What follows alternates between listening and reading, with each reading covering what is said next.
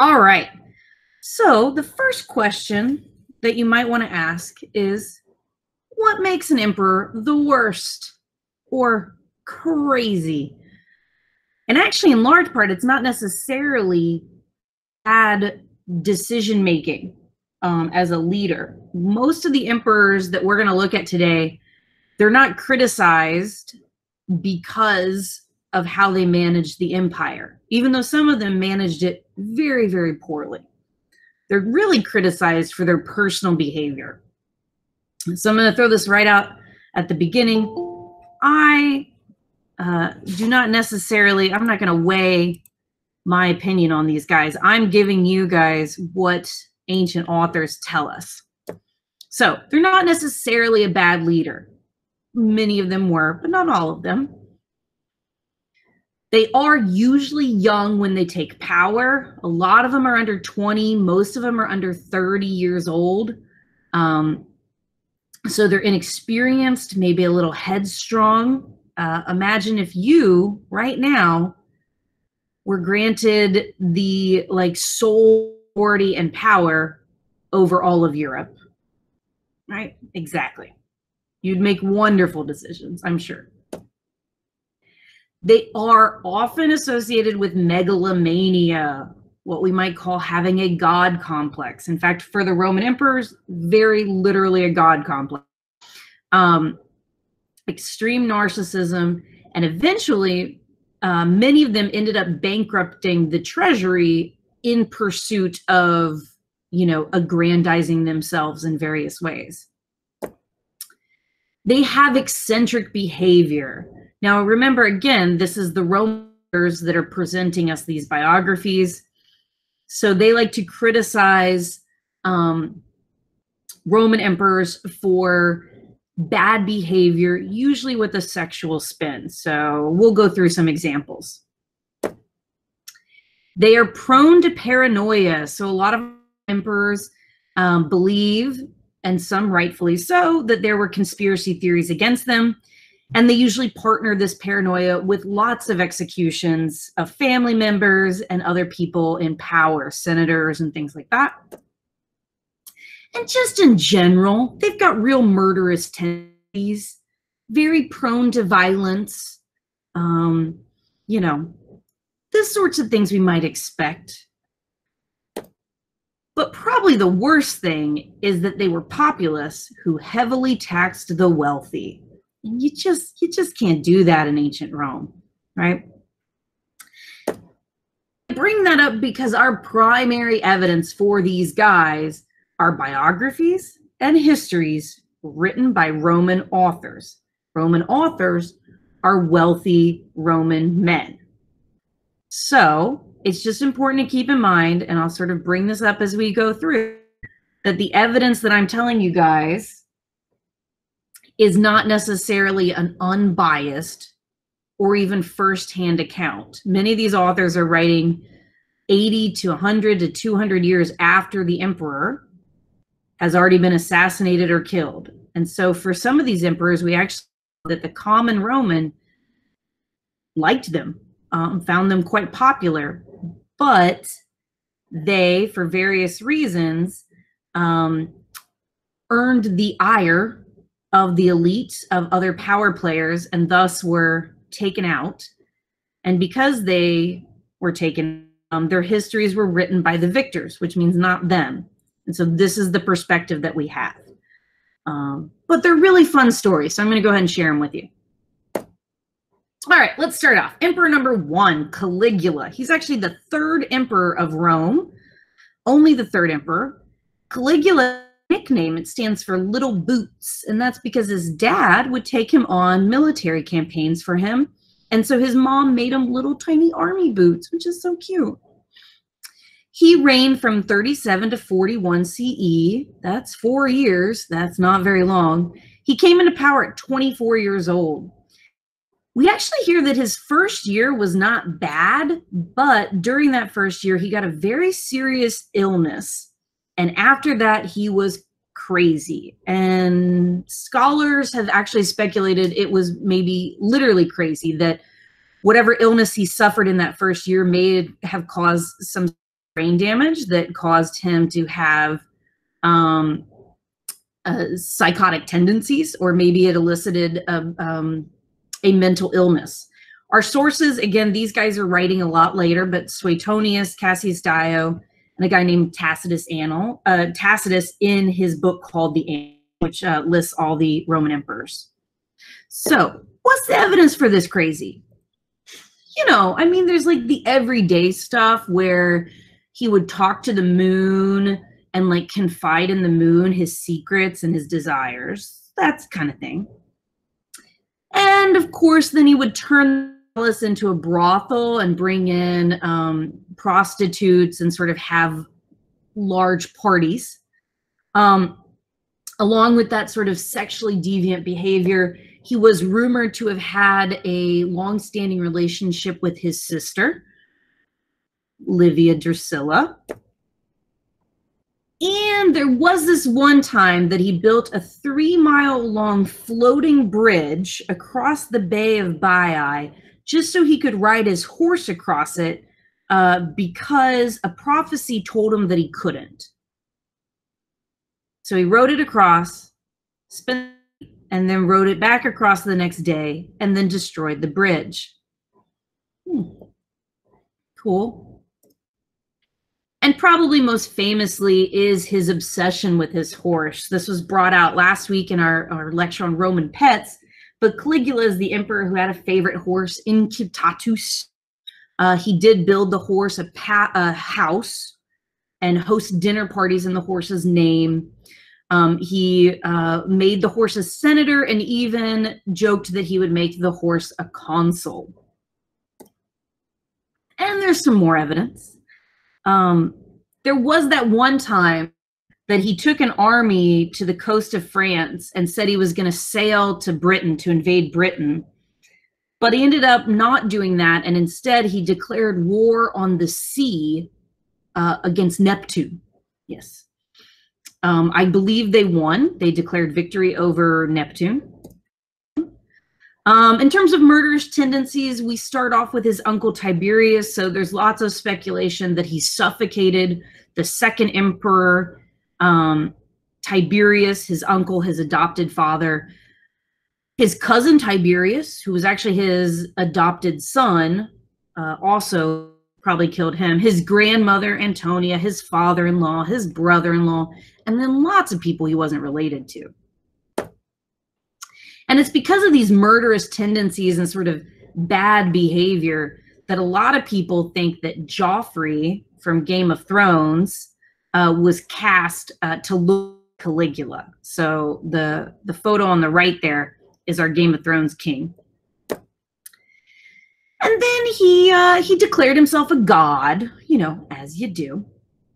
And he said he wanted to move the capital to Egypt, where people were accustomed to worship their rulers as gods, and there he could be worshipped as the sun god.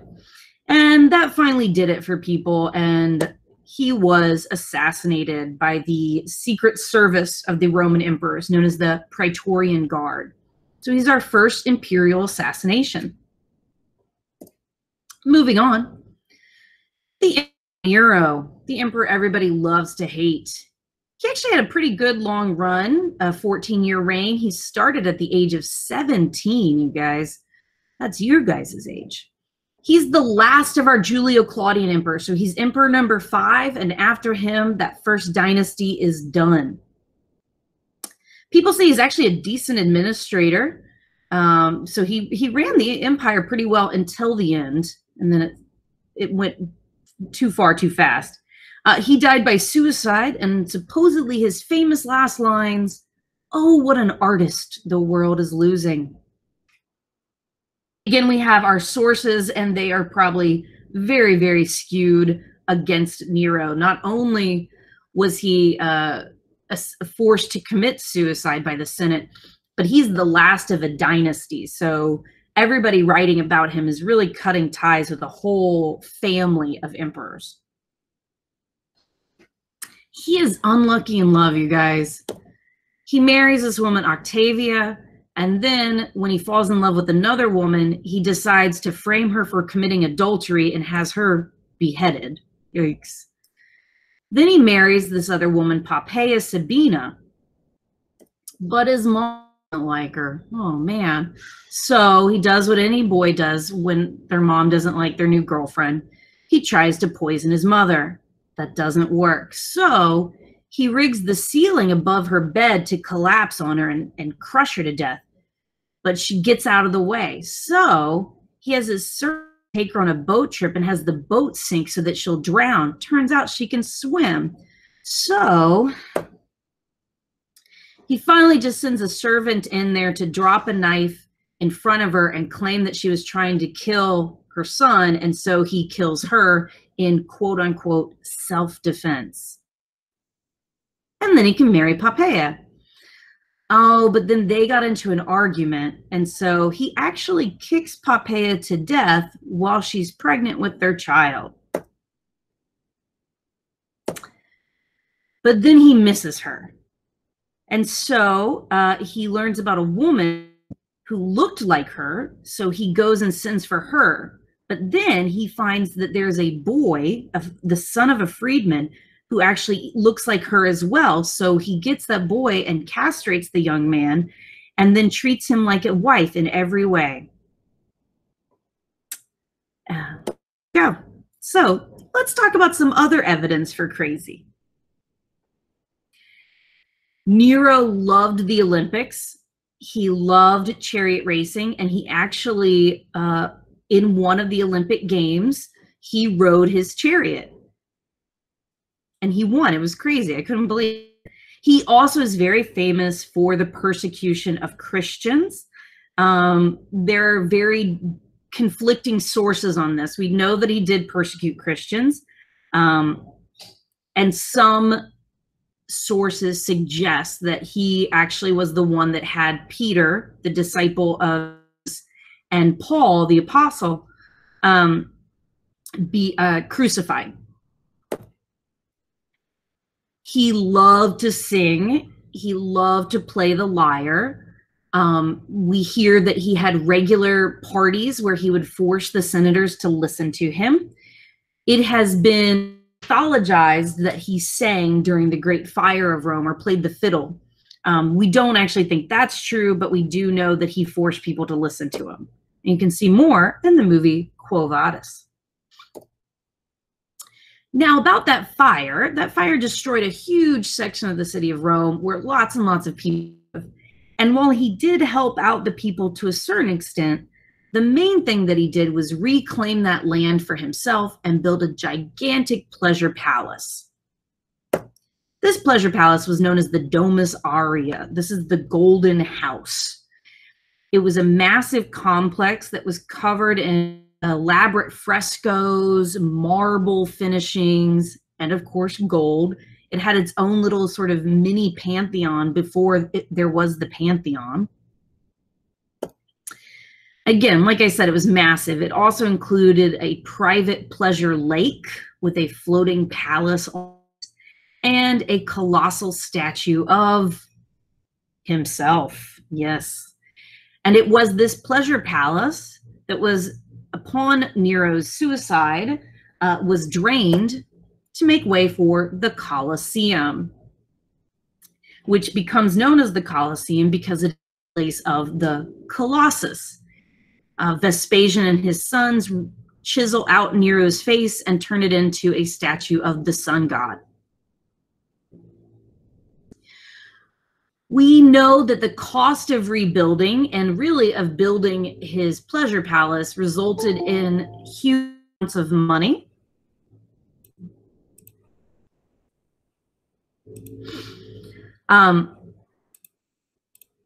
And so what he would do to get more money is that he would force wealthy people to adopt him and then force them to commit suicide. So he inherited their estate. Fun fact. If you were involved in your parents' murder in Texas, you were automatically removed from any inheritance. My dad would always tell me that. It's a very strange thing to say. Obviously, all of this angered the elite, and so there was a series of rebellions in 68, which resulted in Nero being forced to commit suicide to avoid being killed in much more diabolical ways. How about Commodus? Commodus came to power at 16 years old. He was the son of Marcus Aurelius, who was a great emperor, but Commodus ruined that for everybody. He loved the arena and he loved himself, and he was assassinated. Now, Cassius Dio and Herodian actually lived through Commodus's reign, so these sources are a little bit closer as evidence, although they are still very biased. Commodus is probably best known to us through that movie Gladiator, where Joaquin Phoenix plays an imaginative version of the emperor. But the movie does capture Commodus's love for the arena.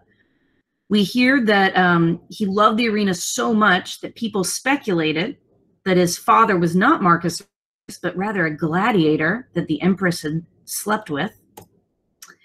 We do know he actually would fight opponents in the arena, but they, of course, would surrender before ever actually being killed. However, he would take injured people. This is seriously what they say. He would find out limbs, like missing feet or missing legs or missing arms, and he would tie them together and call them giants and then club them to death in the arena.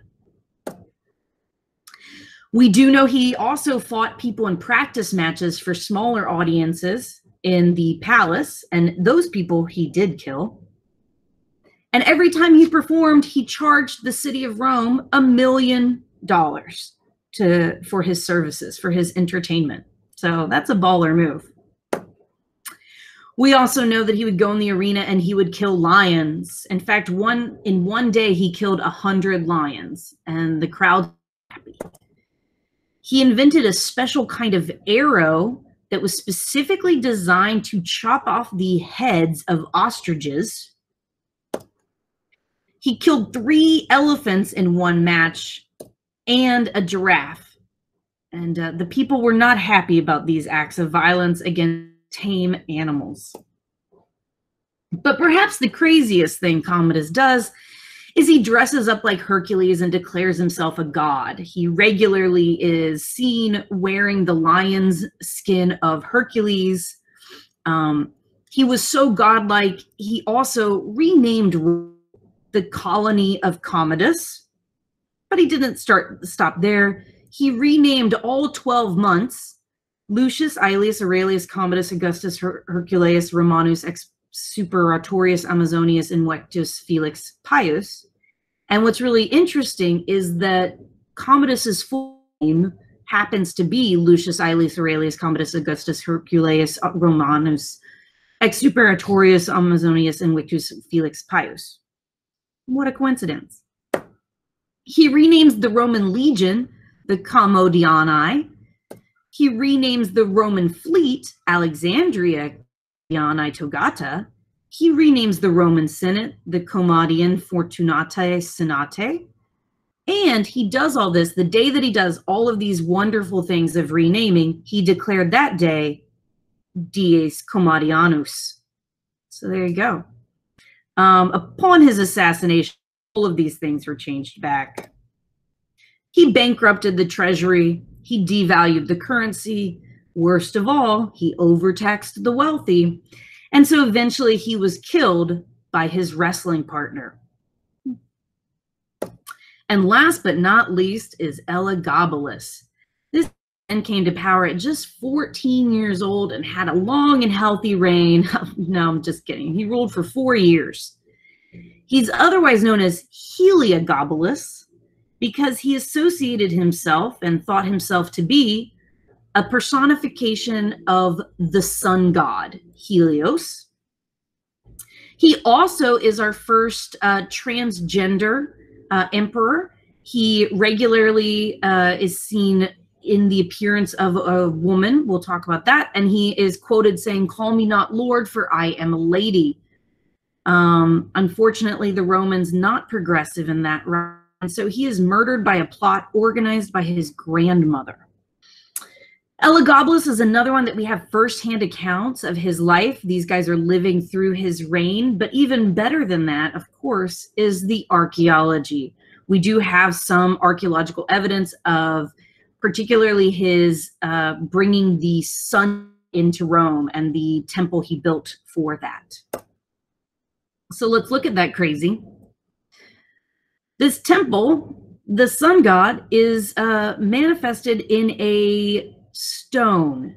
It's a rock. It is just a rock. It is a black stone that he brought over from Syria and built for.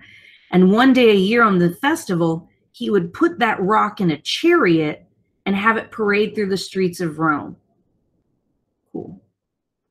Okay. He also had 5 wives, one of whom, that's right, he had 5 wives at the age of 14 and he ruled for 4 years. So there you go. One of whom was a virgin. Now, just so you know, Vestal virgins are not supposed to get married. That's the virgin part. And Roman law would have actually buried them alive had they been proven not to be virgins. But Elgabalus said, I'm gonna pass, and he went for it. But then, not satisfied with those 5 wives, he also married his favorite charioteer, and then declared his charioteer a sort of vice president, a Caesar to his Augustus.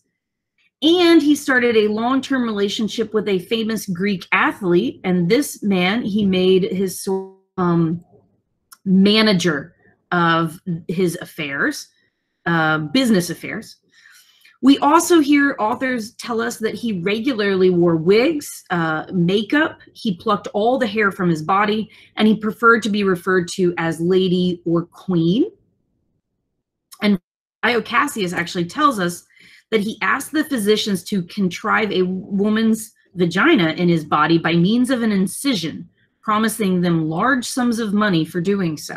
So he's our earliest example of sort of transgender behavior at the highest levels of Roman society. In addition to all of these things, we hear many stories about him also turning the palace into a brothel, for serving in the role as a prostitute, and many other sexually deviant behaviors. So he ends up being beheaded along with others by the Praetorian Guard. Their bodies are thrown into the Tiber River, and his grandmother, who sort of orchestrated the whole thing, decides to put his cousin on the throne in his place. Now, just as a quick, we have 2 runners up here. Of course, Domitian, Vespasian. He may have killed his brother Titus. He was prone to extreme paranoia, executed lots of senators, some cousins, creative torture practices, did bury a Vestal virgin alive, and demanded to be worshipped as a god. He was assassinated by a palace slave, orchestrated by his wife. Now, Caracalla, he reigned from 211 to 217, the emperor right before Elgabalus, and he definitely killed his brother. He wanted to be Alexander the Great, and when a bunch of people put on a play that made fun of him in the city of Alexandria, he slaughtered all of the leading citizens and then let his army loot the city for 4 days. He was assassinated by his Praetorian Guard and soldiers. So, my question to you guys is, who is the craziest emperor? Is it Little Boots Caligula, or crazy singing Nero, Hercules gladiator fighting Commodus, or 5 wives are not enough Elgabalus?